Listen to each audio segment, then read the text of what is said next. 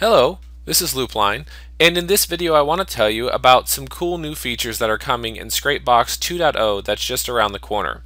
So one of the things is that the harvester is completely redesigned. Of course, the entire program and all the add-ons and plugins have been rebuilt from scratch, from the ground up, with over 1,000,000 lines of code that were completely redone from the past 5 years worth of work. So with the harvester itself, now there are two harvesters. There is the custom harvester and the detailed harvester. If you roll over it, a little tooltip will come up and tell you about each. The detailed harvester is basically that. It gives you a lot of details, so you can go in here and check off up to 4 engines, and I'll just tick off 4 engines here, and then I'm just going to harvest right quick, and you can see it gives you information about what's being used, and it gives you a lot of details along the way. Great for troubleshooting, that sort of thing. And when you're done, you can see the keywords, you can export uncompleted keywords and all that sort of stuff. But that isn't one of the big things I want to show you. One of the really cool things is the actual custom harvester itself. I'm not going to load any proxies in here. We're just going to click Start Harvesting. There are now cloud proxies that come free, that basically Scrapebox has cloud servers out there that are filtering proxies 24 hours a day, and all you have to do is check this box, Use Server Proxies, and it will automatically download those proxies and use them, and they're already pre-tested and filtered. So for this particular test, I'm going to go ahead and just tick off a couple of engines here. Google or Yahoo and Bing. The proxy, this is a beta copy, and the proxy servers are still being ramped up, so they aren't in full production yet, but it still worked great for the test here. We have about 300,000 just English keywords loaded in the background, and I'm going to go ahead and open up the connections here so that you can see them. And you can see the harvester is set at 200 connections, which is the current max here in the beta. And just go back to the harvester here, Yahoo and Bing, and we're using server proxies, and let's just hit start. It's going to download the proxies, and then you can see it start chugging away at actually scraping URLs. And so we'll let that run for just a second and check back. I did pause the video there for a few seconds. You can see it's climbing, but let's move on to the actual Google harvester. So I have 815 or so Google proxies loaded up, same set of keywords, and I'm just going to go ahead and hit start harvesting here and use Google. I'm going to go ahead and turn off server proxies, which is already done, and let's go back and double check that we have it set at 200 connections, and I did not, so let's do that. And then let's start harvesting away on that. And again, we'll let that run for a few minutes. You can see it's off to a fantastic start here. 2,500 URLs a second, 2,800. Anyways, it's climbing. We'll come back at the duration here. After a few seconds, we can see there's 40,000 URLs. Again, we'll come back and check on that here in just a minute. And so I paused the video there for just a brief few seconds there. We can see we're up to, or a couple minutes rather, we're up to 4.5 minutes and nearly 700,000 URLs, a little over.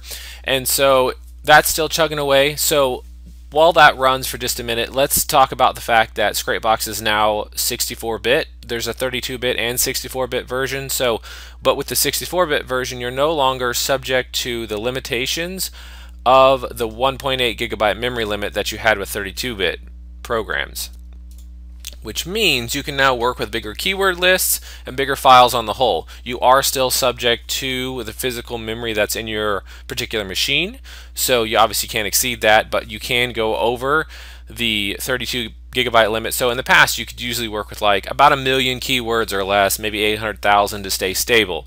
Now, with the new version of 64-bit, you can do a lot more. So let's take over here, I've got 13 footprints, and I'm just going to grab, again, a keyword list, and we'll just use that same English keyword list and merge it in. And while that's merging, I should tell you that Scrapebox is also now full Unicode and UTF-8 as well. So in all areas, you don't have to use the Unicode converter. You can use all languages that support Unicode and UTF-8 and still work with those things in every area of Scrapebox, every add-on, every plugin, everything. So here we have merged in about 4 million keywords roughly, and so you can see that used to, if you tried to use that with Scrapebox, it would have crashed it. Now you can use it. I've used, just messing around, over 6 gigabytes of memory just on one instance of Scrapebox messing around. So that's really handy. Another cool thing about the new version is that there is a proxy classifier, or a proxy source classifier rather. So I have here just under 10,000 proxies from some various proxy sources that I just scraped up off of Google. I got some sources, threw them in, and then scraped the proxies themselves, and I have tested them all. And you can see the tester is a little bit different, but it's very intuitive, gives you some great information. And I can click this classify sources button, and you can see there's a tooltip that hovers over it. You can read that. When you click this, what it's going to do is it's going to take all my proxy sources. It's going to tell me how many proxies I got from each one. So this one I didn't get any from.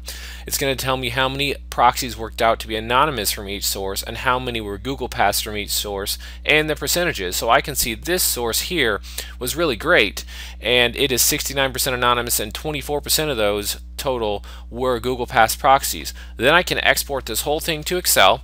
I can sort it based off of these columns, and then keep the ones I want, go into my proxy harvester, and just delete all my proxy sources and just re-import only the good ones that I want to keep based on either Google or anonymous or that sort of thing.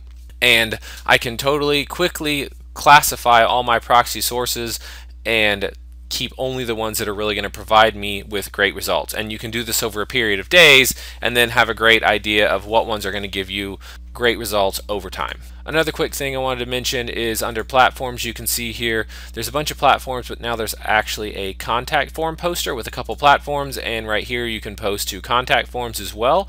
So a new update there. And then of course the framework that is built or that makes up the new Scrapebox 2.0 really lays the groundwork for future updates, whereas with Scrapebox version 1X series, they didn't have the framework that they needed to build some of the updates that they wanted to build, but now they have a great framework that makes it a lot easier going forward. So let's just go quick check on our Google Harvester here and have a look. It's still burning through at over 2,000 URLs a second at 200 connections.